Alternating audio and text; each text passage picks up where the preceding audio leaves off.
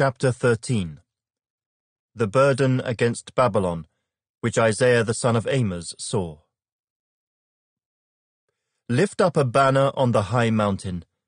Raise your voice to them. Wave your hand, that they may enter the gates of the nobles. I have commanded my sanctified ones. I have also called my mighty ones for my anger, those who rejoice in my exaltation. The noise of a multitude in the mountains, like that of many people. A tumultuous noise of the kingdoms of nations gathered together. The Lord of hosts musters the army for battle. They come from a far country, from the end of heaven. The Lord and his weapons of indignation to destroy the whole land. Wail, for the day of the Lord is at hand. It will come as destruction from the Almighty. Therefore all hands will be limp, every man's heart will melt, and they will be afraid. Pangs and sorrows will take hold of them. They will be in pain as a woman in childbirth. They will be amazed at one another. Their faces will be like flames. Behold, the day of the Lord comes, cruel, with both wrath and fierce anger, to lay the land desolate. And he will destroy its sinners from it. For the stars of heaven and their constellations will not give their light. The sun will be darkened in its going forth, and the moon will not cause its light to shine. I will punish the world for its evil, and the wicked for their iniquity. I will halt the arrogance of the proud, and will lay low the haughtiness of the terrible. I will make a mortal more rare than fine gold, a man more than the golden wedge of Ophir. Therefore I will shake the heavens, and the earth will move out of her place, in the wrath of the Lord of hosts, and in the day of his fierce anger.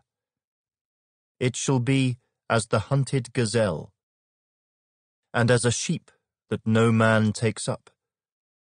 Every man will turn to his own people, and every one will flee to his own land. Everyone who is found will be thrust through, and everyone who is captured will fall by the sword. Their children also will be dashed to pieces before their eyes. Their houses will be plundered, and their wives ravished.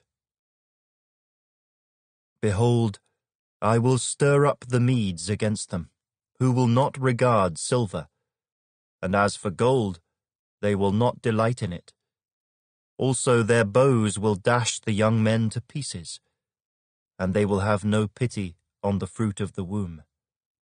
Their eye will not spare children. And Babylon, the glory of kingdoms, the beauty of the Chaldeans' pride, will be as when God overthrew Sodom and Gomorrah. It will never be inhabited, nor will it be settled from generation to generation. Nor will the Arabian pitch tents there, nor will the shepherds make their sheepfolds there. But wild beasts of the desert will lie there, and their houses will be full of owls. Ostriches will dwell there, and wild goats will caper there. The hyenas will howl in their citadels, and jackals in their pleasant palaces. Her time is near to come, and her days will not be prolonged. Chapter 14. For the Lord will have mercy on Jacob, and will still choose Israel, and settle them in their own land. The strangers will be joined with them, and they will cling to the house of Jacob.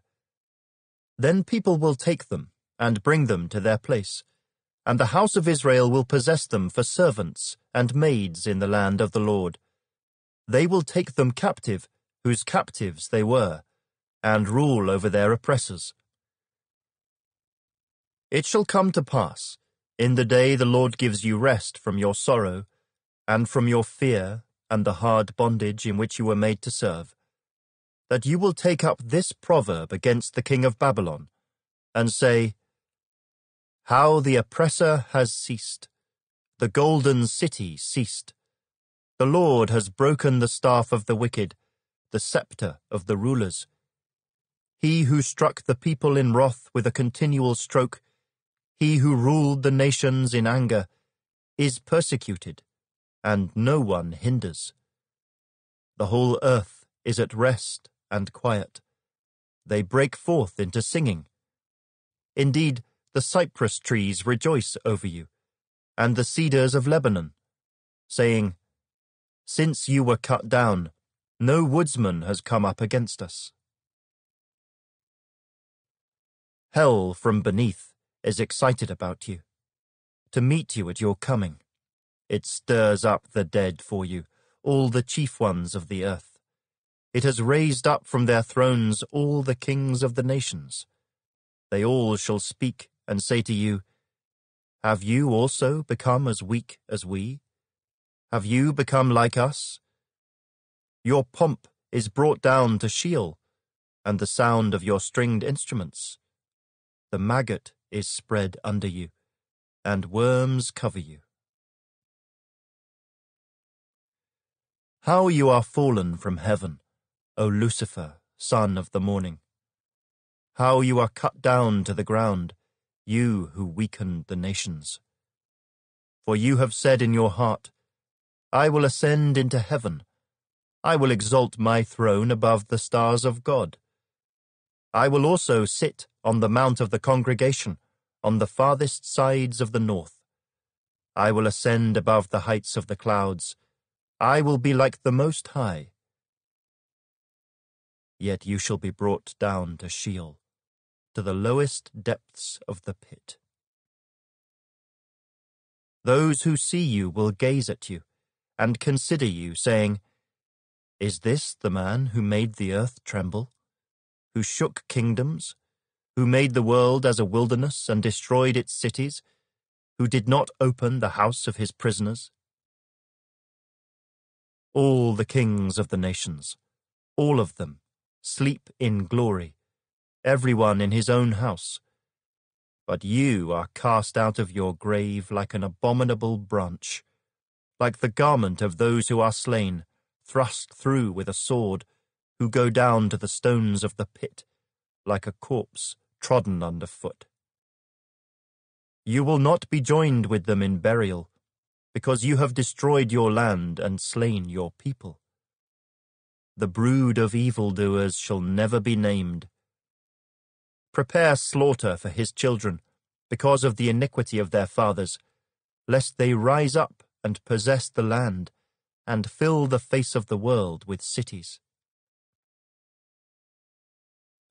For I will rise up against them, says the Lord of hosts, and cut off from Babylon the name and remnant, and offspring and posterity, says the Lord. I will also make it a possession for the porcupine, and marshes of muddy water. I will sweep it with the broom of destruction, says the Lord of hosts. The Lord of hosts has sworn, saying, Surely, as I have thought, so it shall come to pass, and as I have purposed, so it shall stand, that I will break the Assyrian in my land, and on my mountains tread him under foot. Then his yoke shall be removed from them, and his burden removed from their shoulders. This is the purpose that is purposed against the whole earth, and this is the hand that is stretched out over all the nations. For the Lord of hosts has purposed, and who will annul it? His hand is stretched out, and who will turn it back?